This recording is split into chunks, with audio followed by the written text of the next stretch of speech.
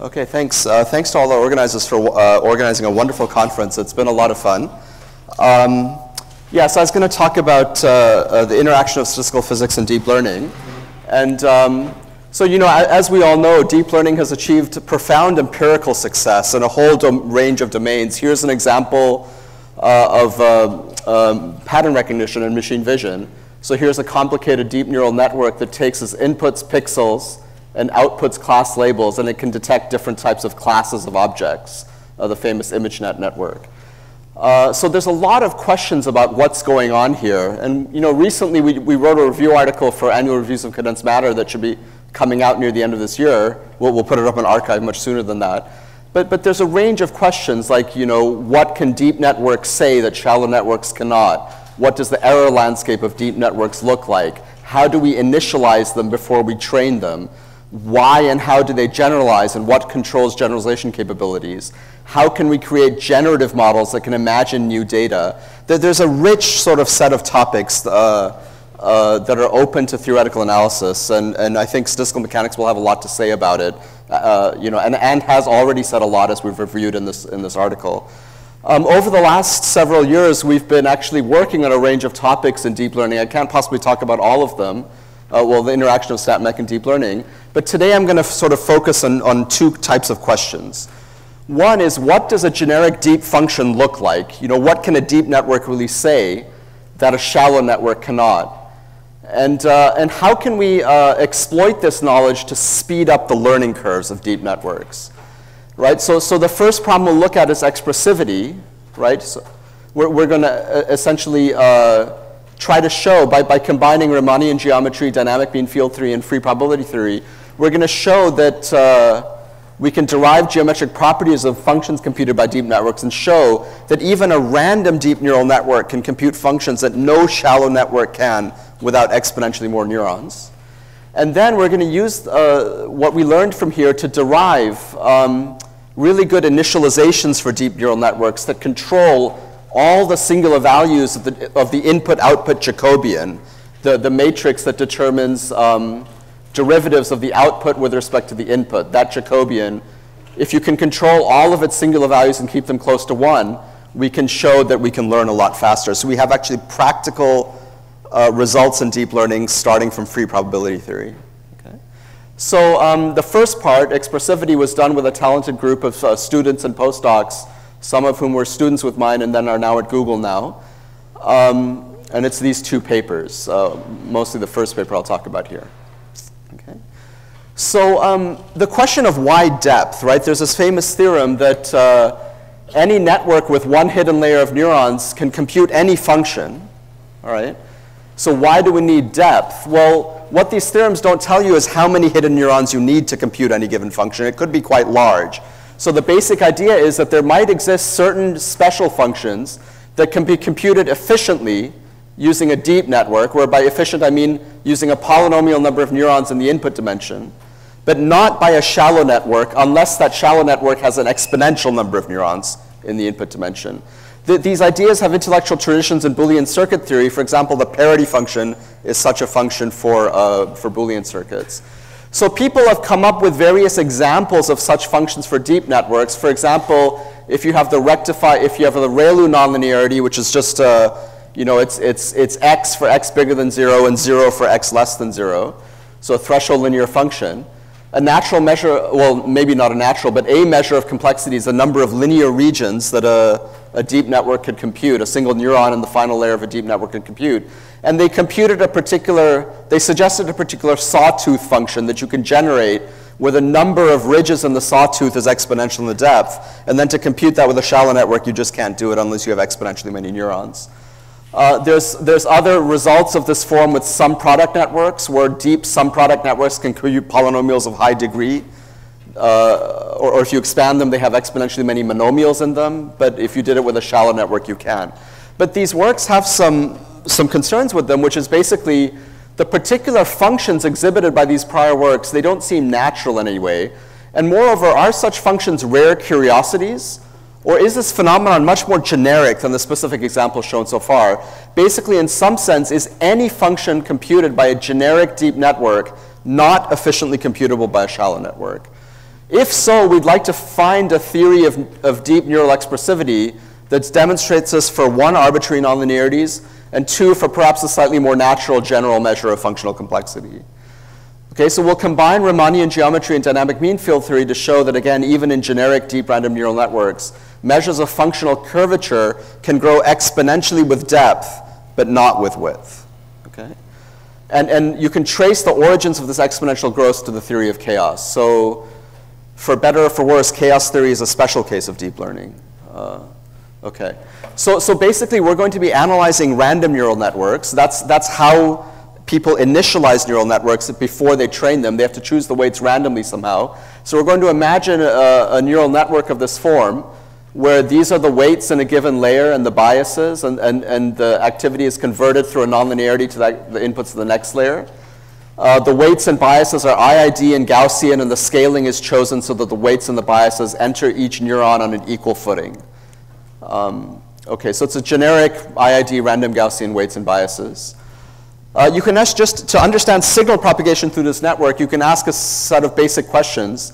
If you put in 2 points or 2 patterns into the first layer, 2 points in this n-dimensional space, do they become more similar to each other or diverge as they propagate through the neural network? Question number 1. And a smooth manifold, how does its curvature and volume change as it propagates through the neural network? So when you work out the equations, the dynamic mean field theory equations for answering this question, you find that there's a phase transition in the behavior of this network. So this is the phase diagram. This is the variance of the weights, and this is the variance of the biases. And so what happens is if the weights are large, and this is for a sigmoidal saturating nonlinearity, if the weights are large, then you have this chaotic region where nearby input points will diverge. And if the weights are small relative to the biases, you'll have this ordered region where nearby points coalesce as they propagate through the layers of the network. Okay, you can quantify this through a type of Lyapunov exponent, which is, so if you think about the Jacobian from the inputs to the outputs, that Jacobian becomes a product of Jacobians across all the layers. That's this Jacobian right here. It receives a contribution, of course, from the weights, but it receives a contribution from the nonlinearities, which is a diagonal matrix whose elements are the slope of the nonlinearity. And so there's this quantity chi, which gets raised to the nth power after you propagate through L layers. And so there's this critical boundary in this phase diagram, which is defined by the equation chi equals 1. So if you think about backpropagating gradients, what will happen is the chaotic regime gradients will explode exponentially. The error signals will explode exponentially. And here the error signals will decay exponentially. Along this phase boundary is where gradients will neither explode nor decay. Okay? So, and of course, chi is basically like the mean squared singular value of this Jacobian. Okay? All right, so now, we want to show an expressivity result. We want to show that random deep networks can do something that no shallow network can. So to get that expressivity result, we'll think about something slightly more complicated, which is the propagation of a low-dimensional manifold through the neural network. Okay? So how does it behave in the ordered and chaotic regimes? So here's an example of a low-dimensional PCA visualization of a very simple circle, just a one-dimensional ring embedded in a two-dimensional linear subspace within the full n-dimensional space. And this is what happens as it propagates through in the ordered regime. And this is what happens as it propagates through in the chaotic regime. As you can see, it's sort of getting bent and so on. And it looks like the radius of curvature of the circle is decaying exponentially with depth, but that's actually an artifact of trying to visualize a fundamentally high-dimensional phenomenon in a low-dimensional space. To really understand what's going on here, we have to confront the geometry of the circle in the original high-dimensional space. Okay?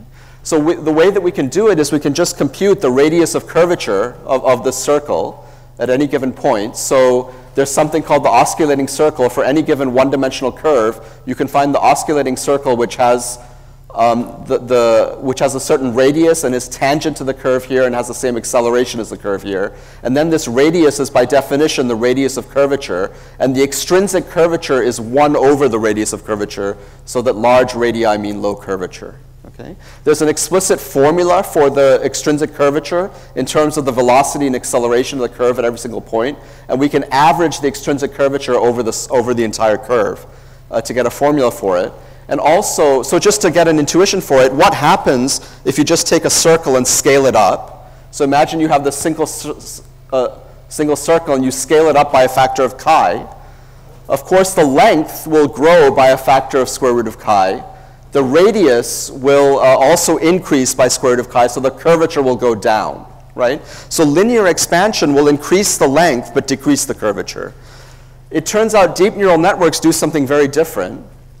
What we can do is we can write down dynamic mean field theory equations for this new order parameter, curvature, and these are the recursion relations for how the curvature in the previous layer propagates to the curvature in the next layer. So what happens is, so chi 1 is the expansion factor. Whatever curvature is in the previous layer, let's say the expansion is bigger than 1, or it is expansion so that chi 1 is bigger than 1. Whatever curvature is in the previous layer, it gets attenuated by the expansion, as you'd expect by the linear effect. But new curvature is added in because of chi 2, which is the average second derivative of the nonlinearity averaged over the neurons in a layer. So you add in curvature. So this is like a leaky integrator, right? So eventually the curvature will stabilize to a constant value as the circle propagates forward. But the length will grow exponentially in the chaotic phase. So it's quite easy to understand what's going on. You have this linear expansion and then folding, linear expansion and folding and so on, folding by the nonlinearity. And so you can get this exponential growth of the curvature will stabilize, but the length will grow, so the number of wiggles will grow exponentially, basically. So this is a match. I won't go into the details of this, but this is a match between theory and experiment for a dynamic mean field theory for curvature as a function of the number of layers, and numerical simulations. And you can't really see the difference between the numerical simulations and the theory, so there's a nice match. So as a result, the circle in a colloquial sense will become space-filling as it winds around at a constant rate of curvature to explore many dimensions. Okay? So now we can, with that in hand, we can get to our expressivity result. We can ask, if you only had one layer of weights and you asked a circle to propagate through one layer, could you get the same effect? And the essence of this theorem, which is a worst-case result that we proved, is that it doesn't matter how you choose the weights of this one layer of weights.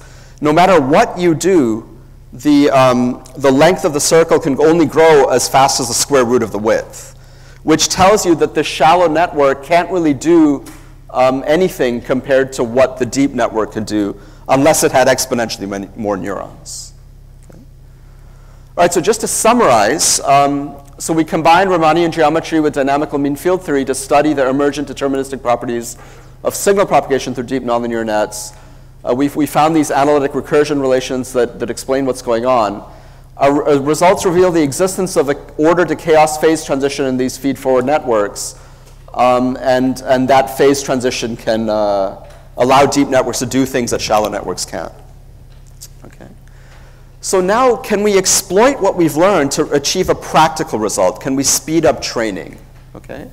So, you know, how does the initialization and the nonlinearities impact learning? And this was joint work done with both people at Stanford and at Google Brain.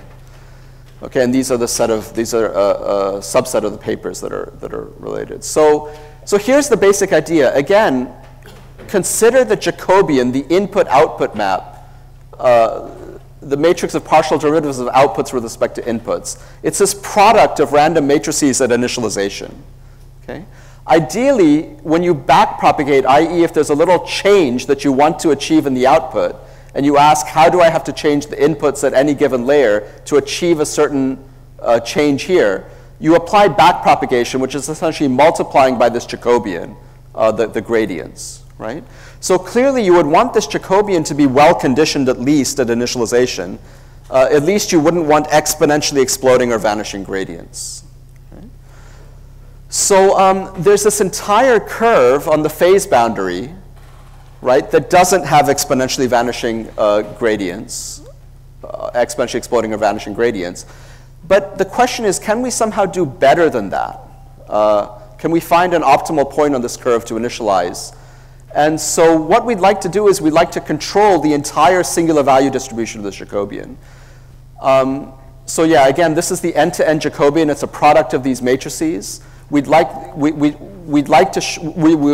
show that if you can control the entire distribution to be close to 1, you can speed up learning by orders of magnitude. Okay? So we were motivated by this in some work that we did early on in trying to understand exact solutions to the nonlinear dynamics of learning in deep linear networks. So even deep linear networks, because of the composition of weights, have nonlinear learning dynamics.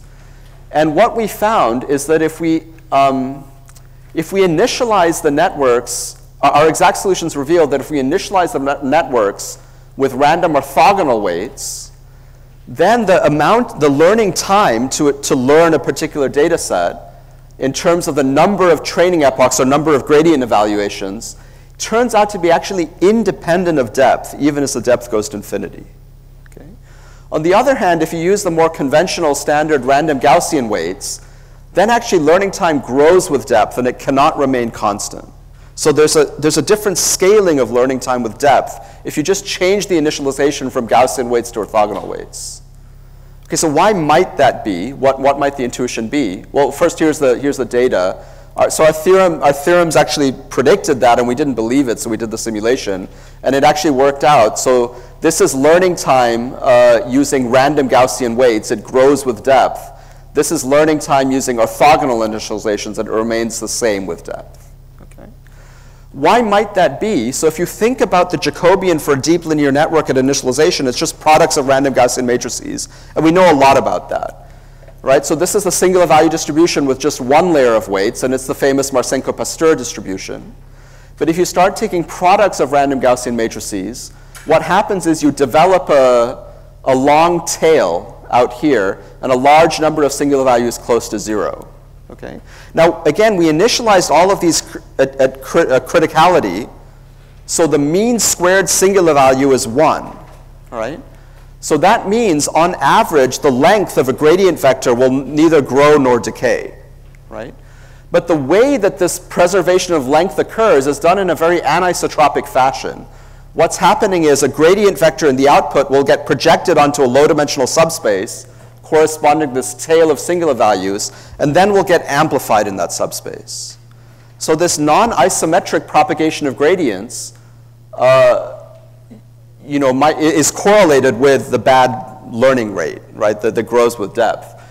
On the other hand, if you choose the weights to be orthogonal, the product of orthogonal matrices remains orthogonal, and every single singular value of an orthogonal matrix is 1. So the entire distribution would be a delta function around 1. Okay? So, so what we observe is extremely well-conditioned initializations can dramatically speed up learning, at least in linear nets. But now the question is, does that survive to nonlinear networks? Okay? So to actually compute, so an open question at the time was, how do we design nonlinear networks to achieve what we call this dynamical isometry, where all of the singular values of the end-to-end Jacobian of the nonlinear deep network are close to 1? Okay, so again, the Jacobian is a product of these random matrices, and we can use free probability theory to compute the singular value spectrum of the product. So there's something known as an S transform, where if you have an ensemble of random matrices where you know the singular value distributions, you can compute their S transform, compute their product, and then perform an inverse S transform to get the singular value distribution of the product. And then we can iterate this multiple times for arbitrary depth. Okay, so that's the basic technology. And so what we find is that what we find is in the linear case, what I've already shown you in pictures is that you develop a long tail where the largest singular value grows linearly with depth, even if you initialize things at criticality. And the fraction of singular values within some epsilon range of 1 becomes vanishingly small with depth. Okay? But with orthogonal, everything's 1. So that's what I showed you already. If you use the rectified linear units, it doesn't change what happens with Gaussian scaling, and orthogonal weights do not rescue it. You still get the same scaling. If you have these sigmoidal networks, then of course with the Gaussian you can't do anything. But with orthogonal initializations, you can actually rescue it. So what worked for the linear network survives for sigmoidal networks, and more generally for any networks with a nonlinearity is differentiable at the origin. Okay? So the ReLU destroys the dynamical isometry of orthogonal linear networks, but the sigmoid does not. Okay? So, for example, here's another example of a linear network with Gaussian weights. The distribution of singular values growing with the tail. This is an example of ReLU networks. The ReLU network breaks space in half because of the threshold linear effect. So this is the distribution of singular values after 3 layers in a ReLU network. But then after many, many layers, after 10 layers, for example, it again develops this tail and develops this inconditioned anisotropic nature of propagation of error signals. This is a sigmoidal network with 100 layers. This is at a critical gain of 1, and you see that the distribution is well conditioned. Okay? All right, so this is again summarizing various distributions. So now the theoretical prediction then would be that sigmoidal networks with orthogonal weights can learn faster than ReLU networks, either with orthogonal weights or with Gaussian weights. And so we actually tested this. We trained deep neural networks for classifying images on the CFAR10 data set. And the blue is the orthogonal networks with tan-H initialization. So the blue is the one that's predicted to be fastest. This is the test accuracy, so higher is better. And this is the learning time. This is measured in log units. So you can see that the blue, the solid blue, is on top of everything else for 4 different learning rules: SGD, SGD with momentum, atom, and RMS prop.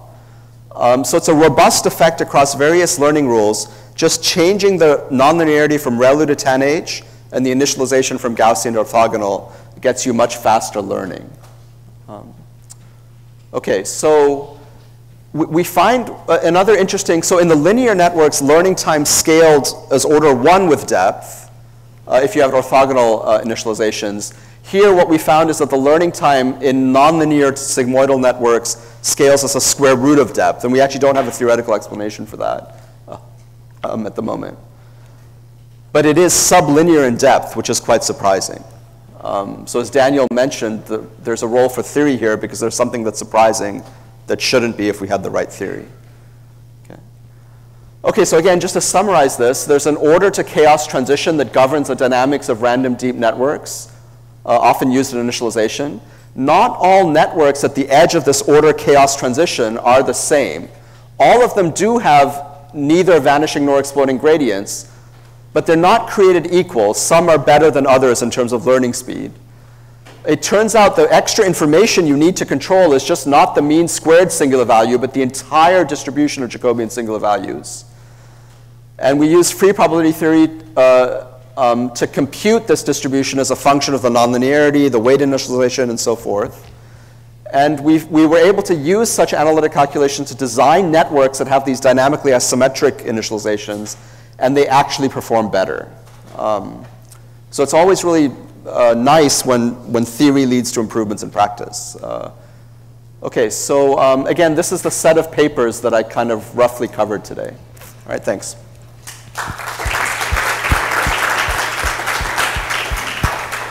Thank you very much. Please.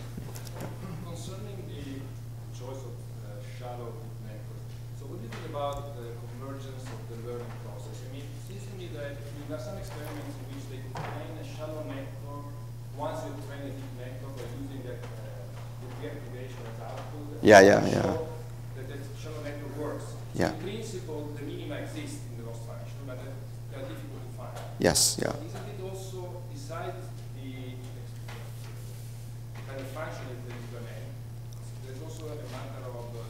Yeah, definitely, yeah. So whether or not a deep network actually works at the end of the day is a complicated coupled function of the architecture, the learning rule, and everything. It all has to fit together to get it to work. And so what Ricardo is referring to is you can train a deep network, a large deep network, on a problem, get a good result, and then use internal information in that large deep network to train a much smaller deep network, and that smaller deep network will work. But you can't directly train the smaller deep network, and that may have to do with having more space to move around in under the optimization. I don't think the expressivity results explain everything as to what's going on because it doesn't address learnability. But anyways. Other questions? If not, thank you again. Thanks.